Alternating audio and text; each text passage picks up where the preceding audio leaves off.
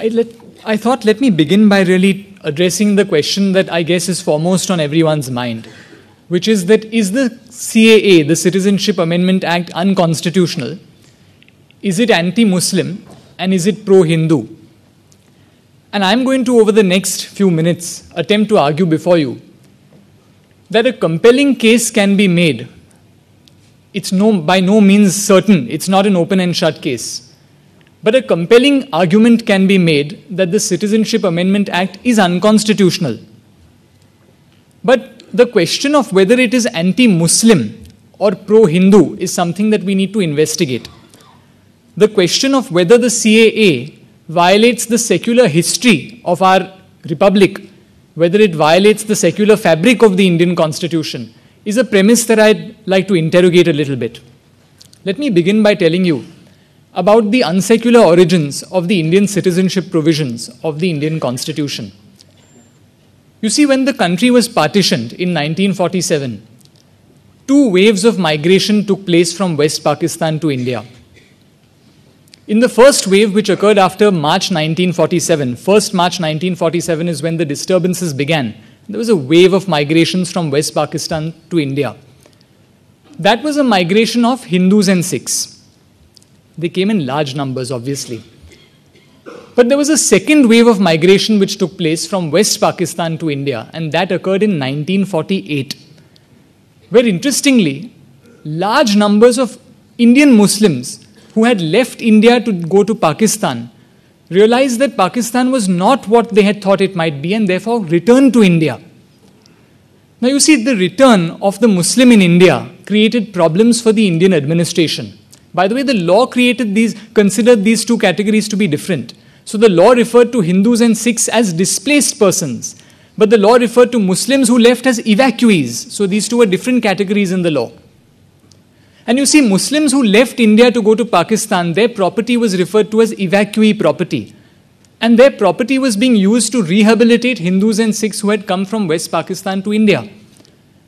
So the question arose, if Muslims want to come back to India, what will happen to their evacuee property? So correspondence ensued among leaders whose secular credentials are absolutely unquestionable. Leaders like Nehru and Sardar Vallabhbhai Patel. And Sardar Patel wrote to Nehru and said that, look, the return of the Indian Muslim to India is creating trouble. We are in a charged communal environment. There's been an influx of a large number of refugees in India. And if we give the perception that we are going to now remove Hindus and Sikhs from the evacuee property and give it back to Muslims, this is really going to be something that's going to feed the communal poison of organizations like the RSS. This is really to paraphrase what Sardar Vallabhbhai Patel said. And it was in this context that the Indian government introduced on 19th July 1948 a system that was essentially designed to keep Muslims from coming back to India. That was called the permit system. Under this system, if a Muslim wanted to come back to India, mind you, the system did not mention Hindu or Muslim. All it said was that if you were somebody who left India and wanted to return to India, in other words, Muslim, then the provincial government where your property was located had the power to veto your return to India. In other words, a permit for permanent resettlement, as it was called, could be refused to you if your property was being used to rehabilitate displaced persons, in other words, Hindus and Sikhs. This system essentially was entrenched in the Indian Constitution. The Indian Constitution, in Articles 5, 6 and 7, did not mention Hindu, Sikh, Muslim. It did not say anything about religion. So on its face, it appears to be extremely secular. But when you investigate a little bit further and you read the debates of the Constituent Assembly, you realize that actually there were two hidden premises in the Indian Constitution. For those who came prior to the permit system being introduced, 19 July 1948, who were presumed largely to be Hindus and Sikhs, citizenship was automatic, in the words of Dr. B.R. Ambedkar. All that was required is that you had to arrive in India and live in India since then. That's very easy. But for those who came after 19 July 1948, especially those who had left India and now sought to return, you required a permit for permanent resettlement. Now you see, in the Constituent Assembly, there was a great debate that ensued. There was some voices who said that, look, we should give citizenship on the basis of religion. So there was a man by the name of Mr. Deshmukh, who was an Oxford-educated barrister. There was a man by the name of Pandit Thakurdas Bhargav, who was responsible for the directive principle of state policy that calls upon the state to prevent the slaughter of cows and cattle. Also responsible for the introduction of the word reasonable into the Indian Constitution when it comes to our liberties. These people essentially said that we should have citizenship on the basis of religion. To address their criticism in the Constituent Assembly, Pandit Jawaharlal Nehru stood up and he explained these hidden premises in the Indian Constitution. He said that, look, obviously we can't have two separate systems for Hindus and Sikhs on the one hand and for Muslims on the other. But for those who came prior to 19 July 1948, and we presume most of them were Hindus and Sikhs, citizenship was automatic. We accepted the great first wave of migration practically without any demur or inquiry. Those were his words. For those who come after 19 July 1948, we have the permit system. Now, mind you, when the permit system was introduced, the first president of India, President Rajendra Prasad, was extremely worried that a very large number of permits would be issued. And he wrote to Nehru and said that, look, you're going to issue 10,000 permits a month. But actually, by August 1948, when Nehru stood up in the Constituent Assembly to explain the citizenship provisions of the Indian Constitution, Nehru explained that only 2,000 permits for permanent resettlement had been issued. So mind you, around March 1948, about 22,000 Muslims had arrived in India. That was the rate at which Muslims were coming back to India from Pakistan. But once the permit system was introduced, only 2,000 permits for permanent resettlement had been issued. And Nehru said that, look, we've taken great care to ensure that these permits are only issued in the most grave circumstances or in the most serious cases. What to me really is very telling is that the permit system was not introduced for East Pakistan. And this is something, when I looked at the Constituent Assembly debates, that made me wonder. It puzzled me. Why is it that a permit was introduced for West Pakistan but not for East Pakistan?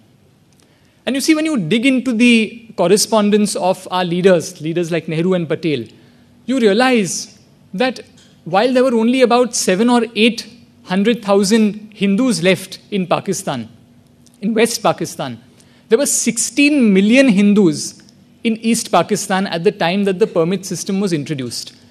In other words, if the permit system had been introduced for East Pakistan in July 1948, it would have prevented Hindus from coming back to India, many of whom were being forced to either convert to Islam or to leave. So this, I would submit, really, before all of you, does really undermine the secular credentials and the secular origins of the Indian Constitution. There are dark parts of the Indian Constitution. In a book that I wrote a couple of years ago, I examined the provisions of the Indian Constitution that deal with the freedom of speech and expression. And I found that really what the Constitution did, and this is a minor digression, was really to entrench the existing laws. So all the exceptions to the right to free speech that existed when the British ruled us, sedition, defamation, contempt of court, obscenity, they all were just continued under Article 19(2) of the Indian Constitution, and we have to face this dark history of the Indian Constitution. However, I do believe that a compelling argument can be made that the Citizenship Amendment Act as it stands today is unconstitutional because of Article 14 of the Indian Constitution, which grants to every person, not merely every citizen, the right to equality and the equal protection of the laws within the territories of India. And there are 4 or 5 reasons really why one could argue that the Citizenship Amendment Act is unconstitutional because it violates the equality provisions of the Indian Constitution. I'm sure many of you have heard those arguments already. One of the arguments is that it excludes certain categories of religious groups. It excludes Jews. I'm not able to understand why Jews have been left out from the Citizenship Amendment Act. And on social media, when I posted a paper that I'd written, somebody said, well, Jews have Israel. Okay? But we have one of my very good friends is a Jew in Calcutta. Jews also have India.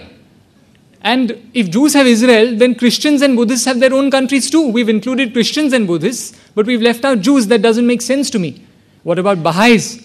Baha'is have no country of their own. We've left out Baha'is. You've left out atheists, people who believe that there is no God.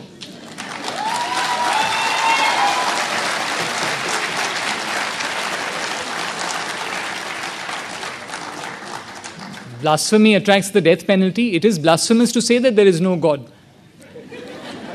You've excluded people who don't know if there's a God or not, agnostics, people who are doubtful about whether there's a God or not. You've left out categories of Muslims who may be considered minorities in countries like Pakistan and Bangladesh, categories like Ahmadiyas or Hazares. So there are religious groups that have been excluded.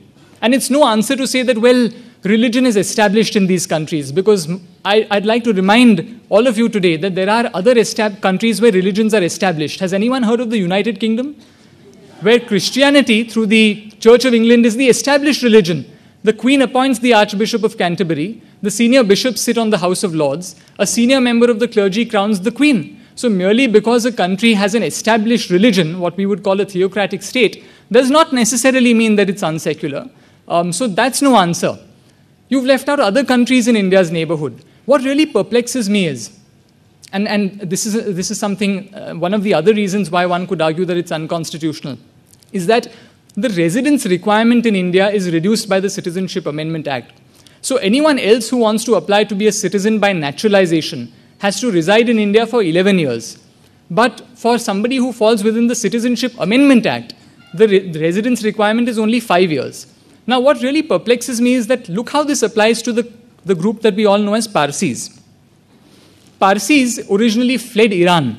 There are still Parsis who live in Iran under circumstances that one might consider to be very repressive. A Parsi who flees religious persecution in Iran and comes to India has to wait 11 years to be naturalized as a citizen. But a Parsi who flees religious persecution in Afghanistan has to wait in India for only 5 years to be a naturalized citizen. That doesn't make any sense to me.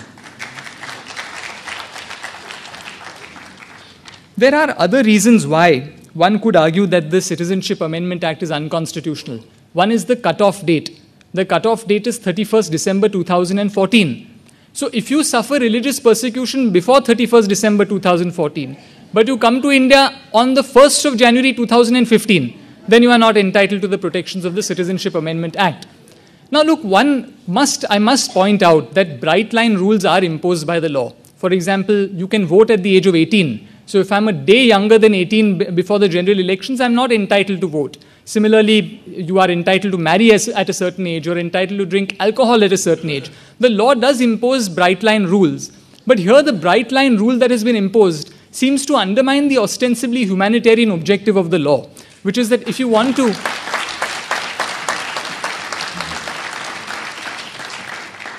to protect people who've been persecuted on account of their religion, then why close the doors on 31st December 2014? Apart from that, you've also excluded categories who suffer non-religious persecution. After the striking down of Section 377 of the Indian Penal Code, somebody who might want to come here because of their sexual identity is not given the benefit of the Citizenship Amendment Act. There may be racial reasons why somebody might be persecuted in a country in India's neighborhood. Those persons have been excluded from the Citizenship Amendment Act as well. But apart from that, there are some deeper problems with Indian citizenship law. It's not only the Citizenship Amendment Act, as Harsh was saying, and this goes back much before the enactment of the Citizenship Amendment Act. One of the problems, as Harsh identified, with Indian citizenship law is the fact that we've abandoned the notion of citizenship by birth. Really, prior to 1987, anybody born in this country, no matter who their parents were, was entitled to be a citizen by birth. If you're born after 1987 but before 2004, you have to establish that you were born here and that one of your parents is an Indian citizen. In other words, one of your parents was born here and the other could be an illegal alien, or you don't have to prove the citizenship of your other parent. After December 2004, you have to prove that you were born here, that one of your parents is an Indian citizen and the other is not an illegal alien. Now, this tends to operate very harshly against certain categories of people. Let me ask you this question. What if you're an orphan? You don't know who your parents are.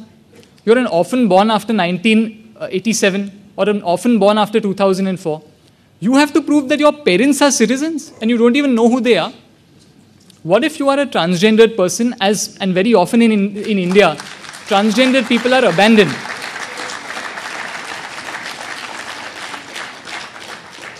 Transgendered people are abandoned at birth. Again, you don't know who your parents are. How do you establish that your parents were Indian citizens? Apart from that, let me tell you about a category that in the US would be referred to as dreamers. Let's assume that you are actually an illegal, you know who your parents are. Your parents are both illegal Bangladeshi immigrants in India. They both came to India, they crossed the border illegally, they came and they settled down in Maharashtra, and you were born in Maharashtra. Now I ask you a question. Is it the fault of that child being born in India? Is being born a crime? Now that child did not come here illegally. That child has only known India as his or her homeland. Is it fair to now deport that person to a country that that person has never known, or to jail that person simply for the crime of being born in India?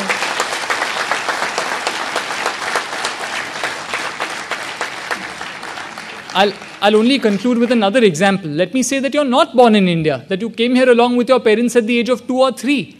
Again, when you cross the border along with your illegal immigrant parents, it's not your fault that you came here, but the law tends to operate harshly against dreamers.